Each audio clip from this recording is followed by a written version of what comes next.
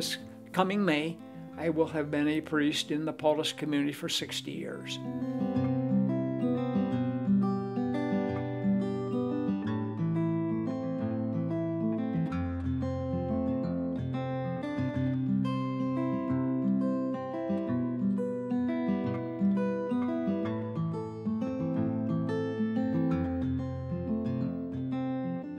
There was 12 of us in my class who graduated from the Paulist College in Washington, D.C. And so those 12 members were still a big part of my life. Some have passed away, some of my dear brother Paulus. And then I was ordained in New York at 59th Street.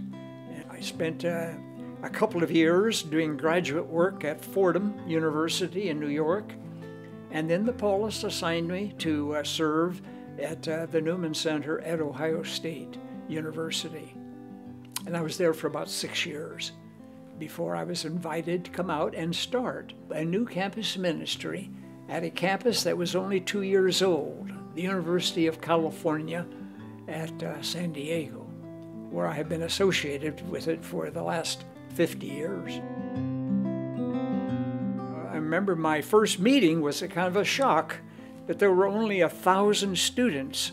And it's been an extraordinary, exciting thing to have known alumni, students who are now grandparents, for heaven's sake, and have sent students to this campus.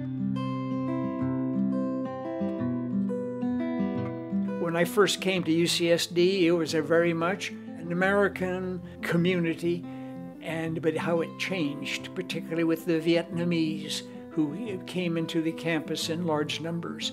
I became very involved, particularly during that Vietnam period, which was a very difficult period because many students were drafted and so it was a very interesting period, I think, in my life here as we went through protests, but they were well conducted, and students learned a great deal about what faith really means when you have to go out into the plaza and explain what you believe as a Christian. And that's a tremendous ministry in itself.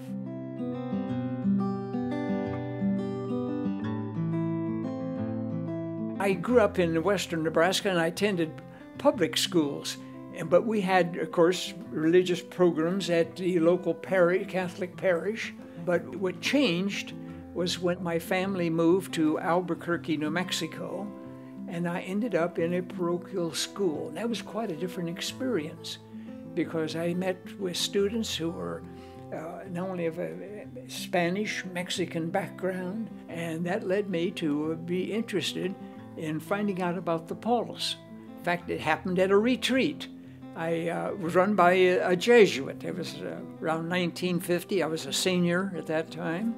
During the retreat, this good Jesuit priest brought out a lot of information, and one of the things he brought out was a little booklet that was set up by the Paulists. And I remember writing a letter, and within about a week, I was invited to go to a campus ministry in Texas and find out more about the Paulists. And I fell in love with the Paulists.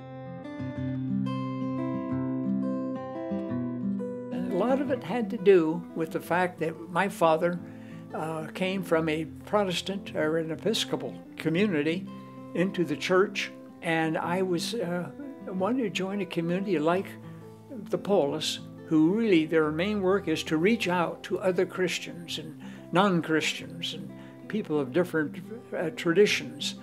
And that is what impressed me about the Paulists, and still is a big part of the ministry for all of us who are called Paulists.